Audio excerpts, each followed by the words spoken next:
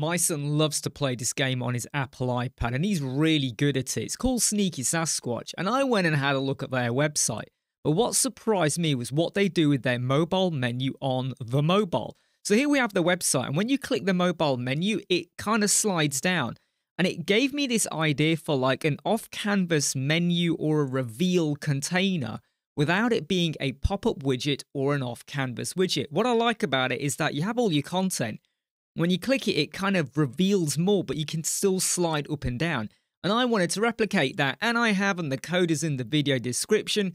It's really simple and easy to apply, so let's do it. So here's the page that I've already built out inside of Elementor, and the desktop view, you don't get that drop down, just like on their website as well. If you're viewing it on a desktop, you would not see the drop down. What you would have is your logo and your menu in the left, and you might have social sharing icons, or some other details, call to action button, subscribe, whatever you want. When you go to the tablet, it still kind of looks the same, but it's what you do when you get to the mobile. You can have as many containers as you want on the page and a footer, but when you go to the top, to the header, and you click this icon, did you notice that? It kind of scrolls down, and I did a little bit more than what they did, because in their drop down, you just get the menu and social sharing icons. Whereas in my one, I went and added in a subscribe form as well. Again, like I said, really easy to do. So on this page, we just have 3 containers, and they're all the same really. Just have a container, we have a heading, and then I went and added in 3 images, and the container is set to be a row, so that's why they are side by side.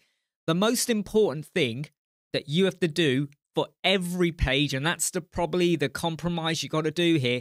Every single page, the very first container that will come after the header, because don't forget, you're going to have like a header template. Every single first container, you must add the CSS ID move me. You don't have to call it move me, all right? You could call it what you want. I just called it move me, and you'll see it in the code, so it's instantly recognizable. But every first container on every page where you want this to work has to have move me. If you do not have move me, it ain't going to work, okay? It's all part of the code I've built. Now let's go and have a look at the header. This has been built using a parent container and a child container, and the reason for the child container will become clear in a moment.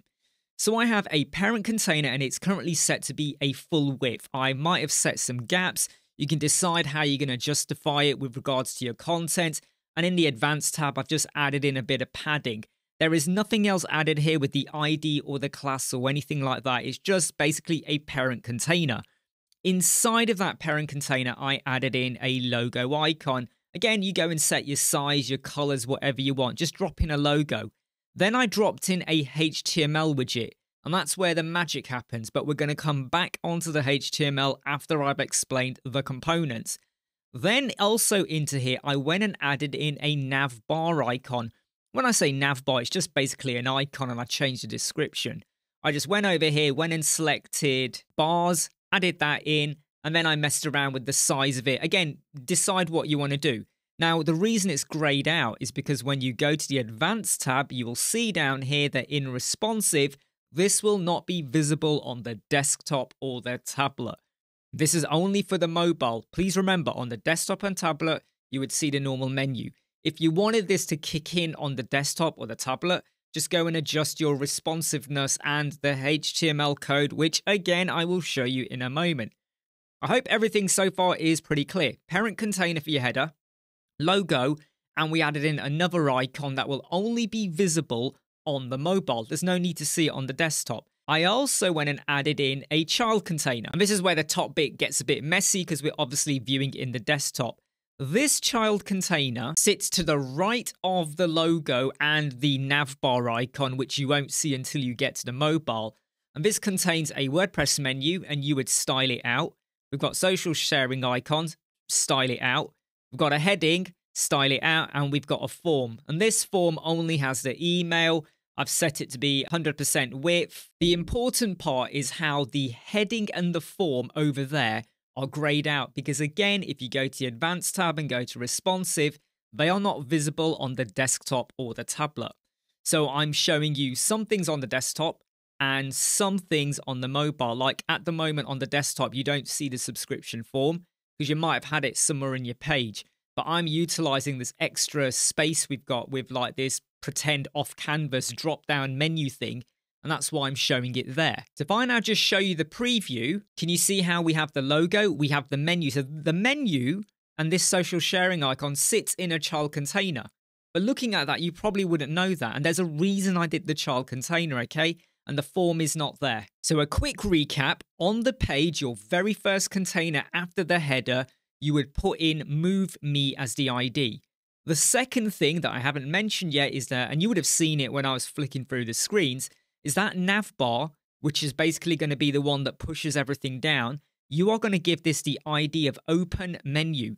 Open menu, one word, lowercase, okay? If you want to change it, do that. Just make sure you then reflect that inside the code. So from a desktop point of view, it's pretty simple. We've got all of our components in. Now let's go over to the mobile view. You see the logo. Obviously, there's the HTML. You now see the nav bar because it's responsively showing for the mobile. We then have our container, the child container. That sits there. You can see the pink outline. You have your icons, you got your heading and your form, and they are all now visible. Now, if I go to the menu, this is important. The menu is set to horizontal because when you go over to the desktop, it's going to be horizontal when you view it, whether you're on the desktop or even on the tablet. But on the mobile, I actually want it to be vertical. But if you change it here, so I go and do vertical, and I go back over to my desktop, it will do it for your desktop as well.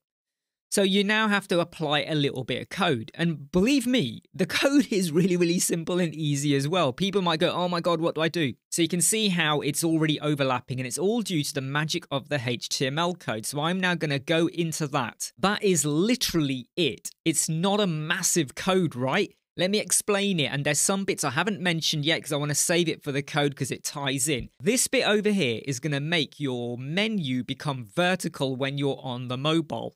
And how does it know it's on the mobile? Because I got max media, max width 767. So if your screen size is 768 or above, it won't apply any of this code. So it only applies it for the mobile. If you want to apply this for the desktop and the tablet and everything, just get rid of the max media bit. Or maybe you're going to flip it around and have it on the desktop and do something completely different for the mobile, then flip it to be a minimum width. But this controls it for you. What the code does is it takes the first container or the one with the ID move me, which is why you've got hashtag move me. If it was a class name, you would do .move me, but I would recommend you use the ID. Hashtag move me, margin top -400. Okay, so if I change this to be 0, watch what happens. See how everything just moves down. So now, by adding in -400, it goes all the way up.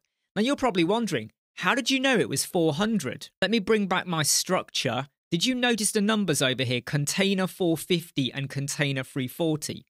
So when I was building it, I made sure I measured it or I knew what the size was. So the child container is a height of 340, and you can even see the height over there. So the child container, when you're on the mobile, is 340.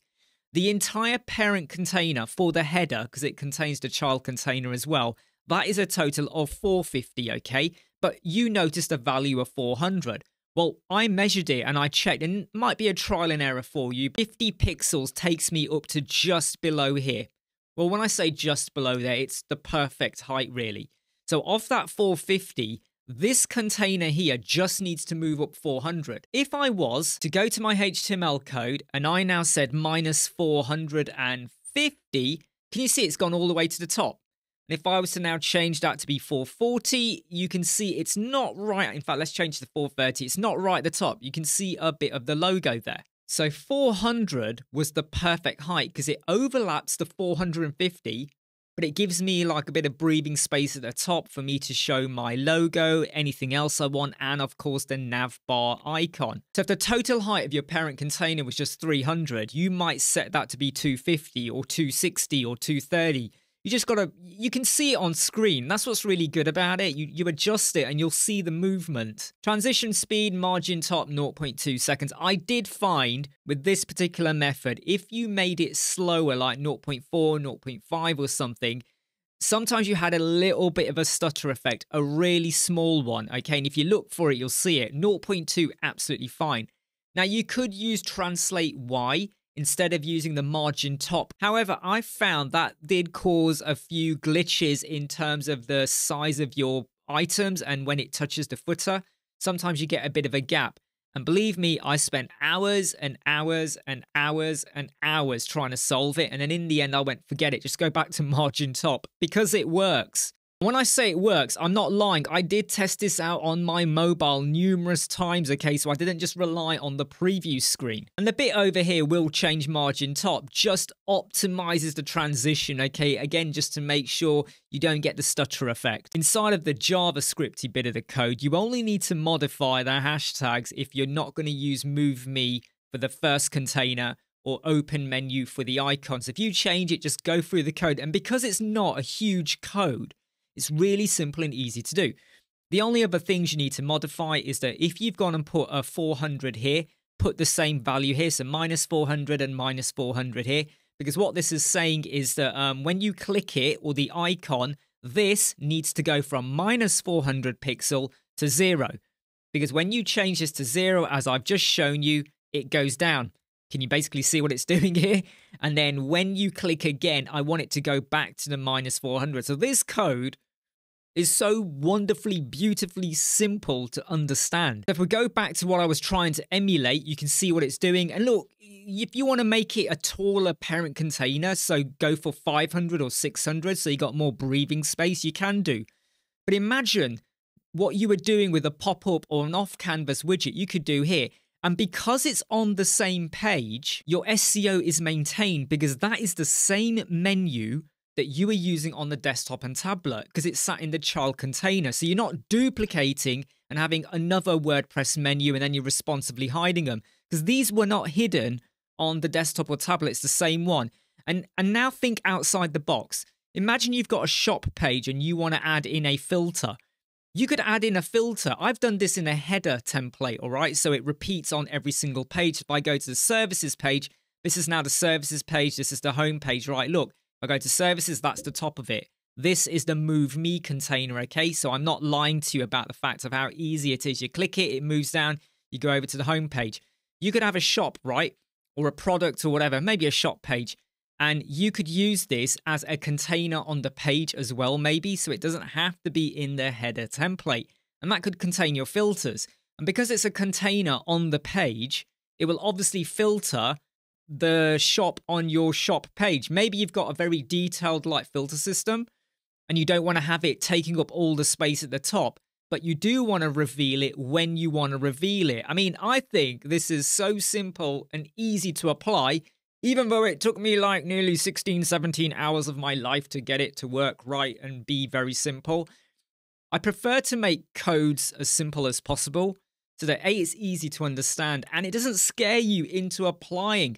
As long as you remember to do what I said with the move me for your first container, open menu over there, make sure you understand your value, utilize the child container, and hey, you'll be absolutely fine. I'm Imran Web Squadron. I'll see you soon. Take care. Bye. Never break, always fight, never quit, do it right, play the game, win it life, have no shame, there's no time, feel the pain.